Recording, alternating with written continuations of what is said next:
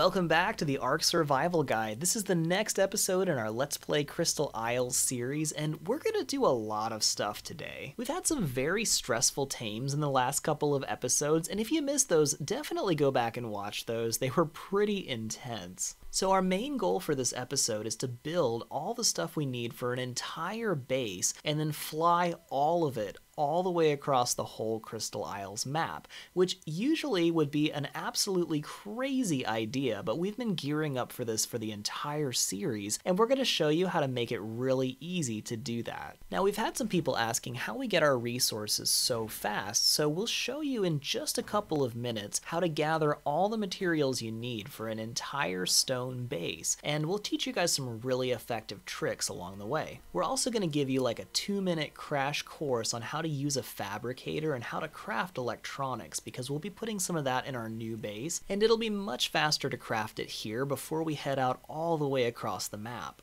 And once we've got everything together, we are going to load it all up on our flyers, and I'll show you a trick that lets you stay airborne forever, and we can fly across the entire Crystal Isles map without ever touching the ground. So we'll show you a quick tour of the whole Crystal Isles, all the way from the White Shoals across the whole map up into the floating islands. And then we're going to show you guys the most epic, amazing base location in the entire Crystal Isles, probably all of Ark. And I'll give you a quick tour around this cave when we get there and show you why it's such an incredible place to live. And at the end of this video, I'll give you guys a chance to vote in the comments and decide what we're going to do in the next episode. So even though this episode will be much more relaxed than the last couple episodes, it'll still be pretty fun, and I'm sure you'll learn a ton of really helpful stuff. So if you enjoy it, please give it a thumbs up, make sure you subscribe to this channel and ring that bell to enable all notifications, and let's get started. So we're going to build an epic base in the floating islands, but since we have all this really good resources and dinos right here, we're going to build all the structures before we take off and carry it all ready to build all the way up to the floating islands. And the first thing I'm doing right now is grabbing tons of thatch using our Moschops, and because we've had him since like level 10 and put nothing but melee damage into his stats, now that he's like level 80, he gets tons of thatch, like ridiculous amounts. And like 30 seconds later, we have like 300 thatch, and we're loading all of this up on our Tapehara, because this guy is like a parasaur. He's got pretty good weight, and he can fly, which makes it really easy to move stuff around. And that's going to come in handy in this next part. So we're going to be building a ton of stone structures, and the main components of those are thatch, wood, and stone. We've already got a ton of thatch loaded up on our Tapehara, and now we brought our Doedicurus and beaver over to this spot, which has a better concentration of stone and wood. There's actually a ton of it all over this mountain, and we're using the Doedicurus to harvest all the stone because he has crazy high melee damage, and he's got really, really good stone gathering abilities. Doedicurus also reduces the weight of stone, so you can carry like, I think 4 times as much stone as they should be able to. Almost hit that. Okay, tail is a little shorter than I thought. Anyway, so Doedicurus are amazing at gathering stuff, and that's why we risked our lives and lost our really cool tech raptor in order to get these Doedicurus, because the rest of our game is going to be so much easier having basically unlimited stone. You guys see this rock? It's just floating, and I cannot have that. I could probably stop gathering at this point, but I mean, come on, get out of here, stone. You can't just float like that. That's better. All right, nobody breaks the laws of physics while I'm around. So now that we've got tons of stone, and actually Doedicurus are really good at gathering thatch too, I just got more from our Moschops because he's even better at it. So now we're going to use this beaver, and I've already got some wood on his inventory, but we're gonna get way more. So you can see here, it takes like 2 seconds to knock over a tree, and you get like 200 or 300 wood every time.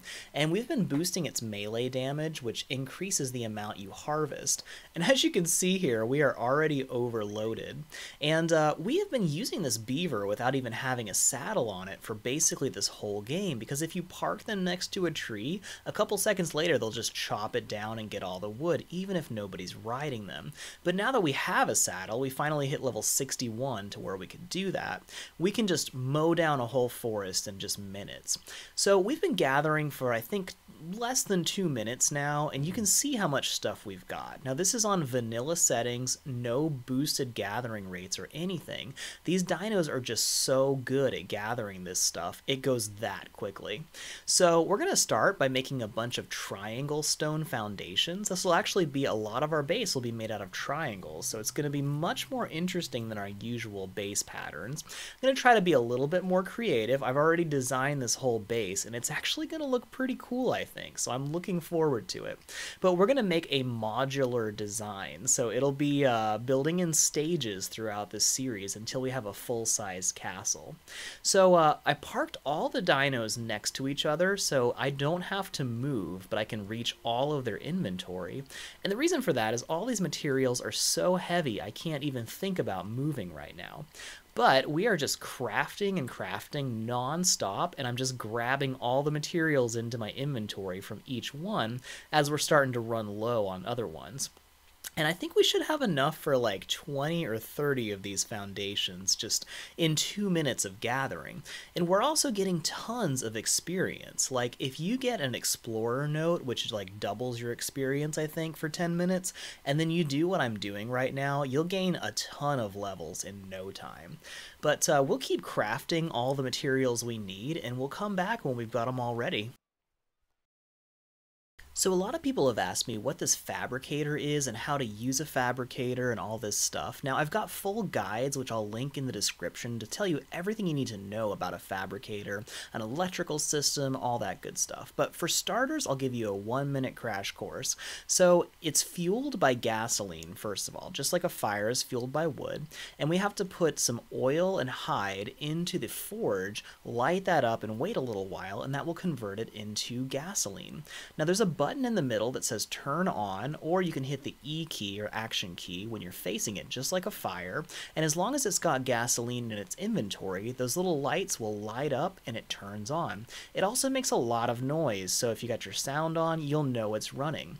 Now when it's running, it'll actually light up these little engrams inside the menu, and you can actually craft stuff like polymer, electronics, and all that good stuff. And everything that you learn, once you learn the engrams for these things, they'll actually show up in these folders. And one thing to remember is there's one folder for electric and one folder for electrical, and it's depending on whether there's structures or things like cables and components and stuff. Now we'll show you how to set up the electric system when we actually build our base, but we've got a lot of really good guides on how to make an electric system, how to use a fabricator, how to get gasoline, and basically everything you need to know to use this fabricator and electric system. So if you're not familiar with any of those things, check the links in the description and watch those full guides. They'll be much more helpful than our 1-minute crash course. But I'll finish up building a few more things, and then we'll fly all the way across the Crystal Isles map to our new beautiful home. Okay, so I've selected my 3 least favorite, most expendable pteranodons, and now you'll see why I've been breeding so many of them. We're going to take all these pteranodons all the way across the map, and they're going to help us carry all the stuff, which is way too heavy for one flyer to carry. So I got to get these guys under control, get a little bit more follow distance so they're not like in my face this whole trip. And we're going to use a really cool trick with the Tapehara, and I'll kind of explain that as we go. So a Tapehara has 3 seats on its saddle, and if you are riding the front passenger seat, you can sit on the Tapehara without actually flying it. Technically, according to the game, nobody is flying it, and that's where the beauty of this trick comes in. Now, we have the Tapehara on follow, and we have to make sure he's up in the air, and then we select his options and hit board passenger seat. So options, passenger seat, board front seat. And that'll get us into his saddle on the front seat. Then we have to immediately whistle for him to move up into the air, otherwise he immediately lands. And if we do it fast enough, and he's already airborne when we hop on the seat, he will actually fly up into the air. Now it's a little tricky and takes some practice, but if a Tapehara is on the ground, it will never take off and fly if somebody's in the front seat saddle.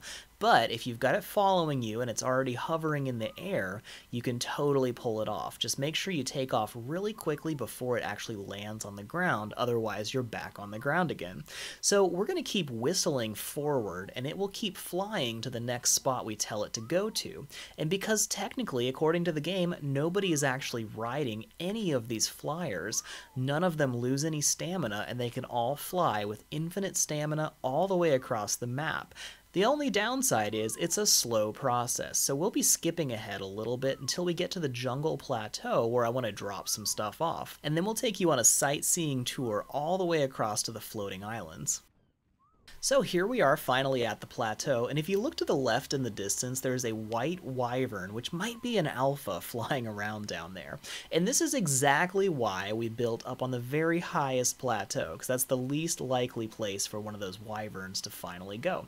So now we've whistled for this guy to land, and once again, he doesn't do anything unless we actually whistle if we're not riding him. But we made it safely here with all 3 of our pteranodons, and real quick, I'm actually going to drop some stuff off. So I need to unselect the Tapehara as these group on the whistle commands. And by the way, I almost forgot, you have to set him on his own whistle group while you're doing this trick. Otherwise, all of your other dinos will follow you when you whistle. And usually you don't want that. So I selected this Pteranodon, and he is actually going to live in this jungle outpost now, because there's a lot of really good resources like the obsidian and the chitin from those ant hills that we can collect really easily. And now that we've got cryopods, I can just put this Pteranodon in a cryopod. We've got some extra Pteranodon saddles, and he's just going to live in the storage box. We can fast travel using the bed that I brought, and then we can just grab all the stuff we need. We'll leave some tools and things like that in here, and I might be able to actually carry this saddle and this obsidian that I couldn't carry before. And we're just going to drop off a bed up here, and this little tiny house is just enough space for a bed and a storage box, but that's really all we need on this plateau. I also won't be super sad if a wyvern does come up here and destroy the whole thing. So we're going to rename this, and this is going to be called just kidding. This will be our jungle outpost. And there we go. So now we have our nice little stone outpost. We'll leave some tools here in case I need to use some metal tools. And this way we can just fast travel here anytime we want to come back to the jungle. And we got a flyer to carry us around. So now that this jungle outpost is all sorted, we will get everybody back in order, get back airborne, and we will start flying to our brand new home. Alright, so we are airborne again, and we're going to make a non-stop flight all the way to the floating islands in our new home. And I'll be your tour guide here, and we're going to play the video in double speed just because it's going to take forever to get there if we don't. The good news about this trick is it makes it so you never have to stop and you can just fly all the way, but the bad news is you can't sprint and it takes a lot longer. You fly a lot slower while you're doing this. So anyway, we'll give you guys a little tour as we go. So along the right-hand side here, you can see this desert area on the very corner of the screen. And that's where the Wyvern Trench is. It's like a cave inside the desert area. It's huge. You can steal wyvern eggs there, but they're pretty vicious. On the far left, we've got the redwoods and this kind of savanna-like Middle Eastern feel area down here in front of me is actually really dangerous. It's covered in things like T-Rex. There's actually quite a few basilisks that will spawn in that area, and lots of other really deadly stuff everywhere, so I don't really recommend going there without a flyer because it's pretty nasty. And this area right here in the middle of my screen is the Copper Hills, these kind of reddish brown trees, and that actually is one of the best places to get metal and obsidian on the whole Crystal Isles map. But as usual with places with lots of metal and obsidian, it's deadly as anything. There are tyrannosaurs everywhere, lots of alphas, like everywhere you look you'll get mobbed by something. Now all around the Copper Hills over there, there's lots of ankylosaurs. It's actually a great place to grab those if you can survive, and there's lots of argents too.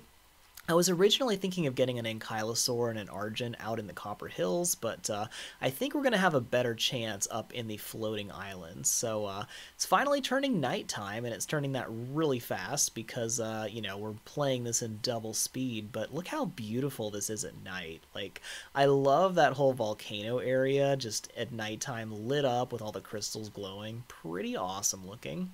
Now, up here on the left-hand side, you'll see this river. And this whole river, I forgot to bring a snack, but I've got just enough water to stay alive. This river here on my left is actually another good place to grab ankylosaurs. They like to, you know, show up on the left-hand bank there. But, you know, you get lots of dangerous, deadly stuff all around. But this place that I'm floating over right here, you can kind of see some of these metal nodes. But right at the base of this waterfall, at the front of this mountain, is a river that is just covered in metal. Like everywhere you go, tons of metal. I'm also having to turn around a little bit just to make sure my pteranodons are still with me. And I've still got the two that I brought with me. I left one at the jungle, but we'll get there eventually. And this whole area on the left is kind of a big plains area. There's a lot of open space, a lot of big deadly dinos. But it's another good spot to look for ankylosaurs on the other side of this river because you see a bunch of them out on that little peninsula that sticks out there. And we're going to start flying into the Ember Valley, which is actually a really cool place. There's all these red trees everywhere. It looks like it's autumn, mostly because everything's on fire. You can actually hack down a lot of these like burned trees, and you know, you can get lots of charcoal from the trees. There's lots of obsidian everywhere, and once again, lots of deadly stuff that will eat your face. So we're going to give plenty of space on these mountains because there's actually a lot of Argents that fly around here, and they come up pretty high when they're flying. So we really don't want to run into that because each one of these pteranodons is carrying a ton of really valuable stuff, and they won't hold up very much after an Argent attacks. Like, we can't outrun them this way, which is another downside to using this trick, but you can stay so high up in the air that nothing can even bother you, which is pretty great. So we're going to be coming up on a spot over here, which is actually pretty cool. So kind of down at the bottom of this big lava waterfall, straight out ahead, you can see this little plateau, and it's covered in trees, but there's actually a waterfall that comes down from that flat plateau, and it makes it a really nice spot for a base because it's really flat, easy to build on. It's pretty easy to keep it safe. There's only one ramp that leads up to that little mountain, so I put that on my little guide on all the best base locations on the Crystal Isles map, and I'll try to remember to put a link to it in the description. It's actually pretty helpful. There's a lot of really good things about this area, but if you want to get a ton of obsidian really easily, you can take a Ankylosaur and an Argent from that little plateau, fly them up to the top of the volcano, and just get piles of metal and obsidian from up there. And there's also a really good obsidian location right at the base of that too. So really good spot for obsidian. But we're going to be using a really nice trick when we get up to the floating islands to where we can get so much organic polymer, we're probably never even going to need to bother with obsidian. Oh yeah, you can also kind of see some sparkles in the river, and it's actually got lots of silica pearls in the river on top of that waterfall. So we're finally making some pretty good progress, and you're probably realizing why we're doing this in double speed, because it's taken this long to fly across the map, even with double speed, so, you know, you can only imagine if we were going normal. But we still got our pteranodons, which is very helpful. And we're going to try to find a good spot where we can actually put down on one of these floating islands. We'll try to find a safe area, and then we can actually fly normally. We'll be able to sprint and kind of have a little more control flying around, so that should definitely help things. So we're finally almost to the floating islands, and I'll point out a couple things while we're flying closer, but later in the series we'll do a lot of really awesome stuff around this area, and I'll show you things in much closer up, much better detail. But first of all, you see this little island right where I'm pointing with my whistles, and this little clump of islands that's kind of in the middle here and closest to the volcano, there's actually a lot of obsidian on those floating islands. And it's one of the best places to grab obsidian because if there's some right there. So it's actually just littered all around these islands. And there's usually not anything super dangerous, but except for like argents and maybe some microraptors. Gosh, I hate those things. But for the most part, you're going to find mostly things like raptors and stuff like that, and you can just get them to chase you off a cliff, and then you don't even have to bother fighting them. And then you've got access to probably the safest and easiest obsidian that you can possibly grab on the Crystal Isles. The jungle spot is also a great spot for that, but I think we're going to try to find a spot right around here where we can land, and we'll be able to hop onto our flyer and actually fly the right way, and we'll be a little bit more maneuverable. And we'll go back to normal game speed too, so I think we can probably land on this spot up here. Just going to double check, make sure nothing deadly is around, because there is some dangerous stuff, you know. There's a lot of argents up in the floating islands. Like, everywhere you run into argents. So up here, I'm basically always watching the sky and listening for wings flapping, just to make sure there's not an argent. It's going to surprise me somewhere. Okay, so I'm going to land and jump back on really fast, because you default to jumping in the actual passenger seat like you're supposed to ride it. So here we go. And I'm going to put down for just a second, because this does seem relatively safe, because I need to get a torch in my inventory, because we're actually going to be going into a cave, and I want to make sure we can see. So here we go. All right. So that seemed like a relatively safe place. We'll probably come back here for some obsidian later, but oh, check out that Pteranodon. That's pretty cool. Okay, so I'm going to have major problems up here in the floating islands because I really like flyers, and there's going to be some awesome looking flyers. And oh, is that a Microraptor? I think that's an Archaeopteryx. Okay, yeah, it is. So you'll also find Archaeopteryx out here, and those things are one of the scariest dinos to me because they look so much like Microraptors, and they freak me out. Now, if you're not familiar with Microraptors, you're lucky, but they will just, like, fly up, hit you, knock you off your mount, stun you. I mean, they are just bad news. I hate Microraptors so much. But now that we actually are flying this thing the regular way, we're going to have to do our normal stopping for stamina. And I'm a little bit worried these Pteranodons might be too close, because if I get stuck on the Pteranodons, we could be in big trouble. Okay, that was close. Now, there's actually some really cool little floating islands out here that you can live in, and, you know, there's some pretty awesome spots all around here. Like, basically everything here is just beautiful.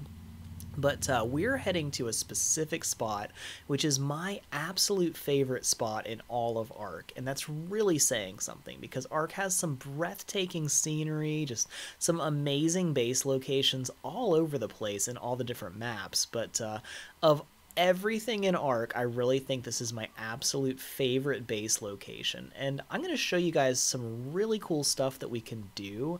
Like, there's just an amazing amount of things you can do with this particular spot. So many good resources that are pretty well hidden, but if you know where to look, you can find basically everything you need up in the sky. And the only reason I didn't start up here is because it's actually really hard to get here until you can use a flyer. And we've just had so many things to do while we've been, you know, flying around in the White Shoals. We finally are actually ready to head up here. So in the very middle of the biggest floating islands up here is this crystal formation that sticks out of the very top of the mountain. And there's a waterfall coming down from it that kind of cascades down into all these different pools. And this little valley here is just super cool in the first place. There's horses all around the ledges. There's all kinds of stuff you can get and tame. There's bright orange horses. Hey, that's cool. Might have to grab one of those later. These ruins to my left here that you can see is actually a really cool spot. You can take flyers into a cave in those ruins. And there's lots of silica pearls, a bunch of metal, there's glowtails, which are cool looking, just lots of good resources. Oh, and snails. I'm definitely going to grab some snails as soon as I've tamed an Argent, and we will be taming an Argent really soon. One of my first things I want to do up here is tame a really cool Argent. So we'll keep an eye out for some cool colors. I'm sure, like, with all the Argents up here, we'll find some really cool Argents around. And we'll try to get a good level, but also look for some that look cool. I mean, let me know in the comments what you guys think. Do you prefer really cool looking, pretty colored dinos or high level ones? Because we could really go for either one. But this spot up here is really cool. So you've got two big waterfalls that kind of come down and a green Paraceratherium. That'll be cool. I don't really want to kill that. He's pretty cool looking. So this waterfall goes down and you can see these orange crystals, and I'll show you that spot in the map. I'm so glad that my ghillie suit gloves finally aren't covering the map where we are. Whoa, look at that Argent. Okay, speaking of cool looking Argents, check it out. I love the colors on that. It's like a parrot. Okay, I think that was a level 30 female. We might have to tame that really soon, like in the next episode. But first, what is that? Okay, that's a moth. I gotta keep an eye out for cool stuff, but there are a lot of moths out here. Alright, making sure my pteranodons are following me. So right at the bottom of this little spot that's got all these orange crystals, there is a cave, and check this out. This is such a cool location. So you get through the waterfall, and then there's all of this. There's tons of crystal and metal in here.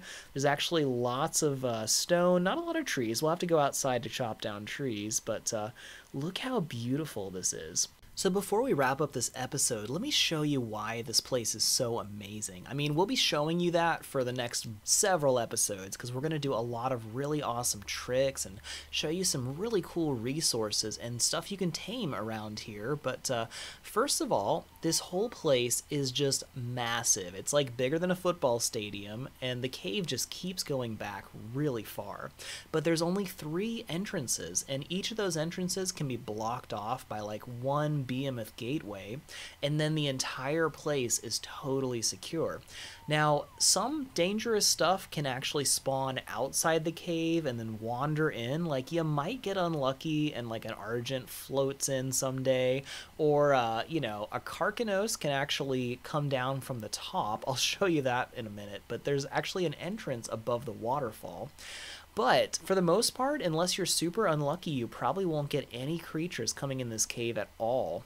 And there's metal all over the place, just everywhere you look, metal deposits. There's lots of crystal. These orange and white crystals are all harvestable.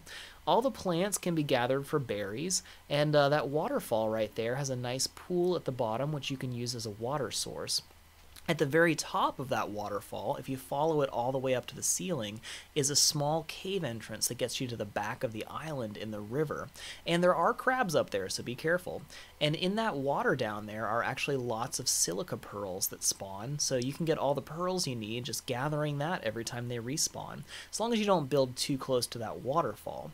And all over here is covered in stone. There's tons of little plants you can get berries from, so basically everywhere is just littered with resources. And if you keep going back further into the cave, there's even more metal deposits and lots more concentration.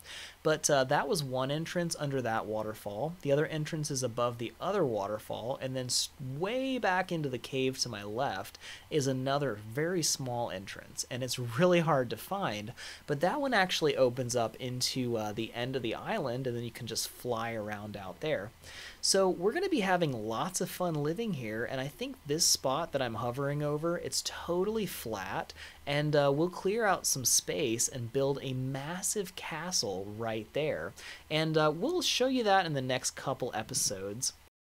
So before we wrap up this episode, I want to ask your opinion, because we've recorded enough gameplay for like the next 3 or 4 episodes. I've been having way too much fun up in the Crystal Isles, and we're still editing those videos, but I want to find out what you guys would like to watch next. So we'll give you guys some straight up spoilers of some of the next stuff we're going to do. Now, first of all, we came up here to build a base, and I've designed a full-on castle, which is going to look really cool. I'm really excited about it, but it's going to take a lot of material, so we'll build it in stages, and we're ready to start the first stage of just a big functional base we'll be using to tame a bunch of stuff. And the next episode could be a let's build of the first section of our base, which is going to be pretty cool. But I know this episode has been pretty relaxing, and I'm really happy to show you guys some much more intense tames, because we're going to do a lot of taming up here too. Now, we've spotted a couple beautiful Argents. There's this blue one, an orange one, and you know, I want your opinions on which one you want us to tame, because we're going to be taming an Argent really soon. But even bigger spoiler alert, we're gonna find a Quetzal up here, and that is something we cannot pass up, even though most of you guys are probably gonna leave me comments and say, that's a really bad idea. There's no way you can pull off taming a Quetzal at your level with trank arrows, not trank darts. You really need trank darts to tame a Quetzal. But we're gonna try it anyway, because we're crazy, right? So if you want to see that in the next episode, and maybe we'll build the base after that, then I am totally happy to do that too. So let me know in the comments what you guys would prefer, and you know, we'll see what we can do. And if there's anything else you want to see us tame that's up here that we haven't mentioned, let us know in the comments, because honestly the hardest part is going to be not getting distracted and taming all the crazy cool stuff we see up here. But we love hearing from you, and we love all the encouraging comments we've been getting lately. I so appreciate you guys, and you know, it has been so encouraging and such a huge support for our channel, and it actually really helps our channel grow when you guys comment on the videos. You know, we've had a lot of people recently have said, hey, your channel's so underrated, like I wish I could help you by donating monthly as a channel member, and you know, is there anything we can do to help? And honestly, just watching our videos, commenting on our videos, sharing them on social media, even just liking our videos actually helps us a ton. And speaking of which, make sure you give this video a thumbs up if you enjoyed it, and subscribe to this channel if you haven't subscribed already, and ring that bell to enable all notifications so you'll see when the next video comes out, which should be a whole lot of fun. So until next time, I hope you all stay safe, have fun, and we will see you really soon in the next video. Thank you so much for watching this video. If you enjoyed it or found it helpful, please give it a thumbs up and share it on social media so your friends can enjoy it too. And make sure you subscribe to this channel and ring the bell to enable all notifications, because we have lots of awesome new guides, tips, tricks, live streams, and let's plays for Ark and other awesome games coming soon, and you won't want to miss any of that. We already have lots more fun and helpful videos just like this one, so check out the links at the end of this video to keep watching. You can also chat with other gamers if you join our channel's Discord at the link in the description. If you want to earn great rewards while supporting this channel, click the join link next to the subscribe button for more information about our channel memberships. We want to give a big thank you to some of our biggest supporters of this channel: Sabo0283, Cole Parmenter, Emmy Fisher, Wolfgirl Be Like, Kelly Razak, and Ashley Owens. Thank you all so much for everything you do to make this channel possible. So until next time, we hope you have fun on your own video game adventures, and we will see you in our next video.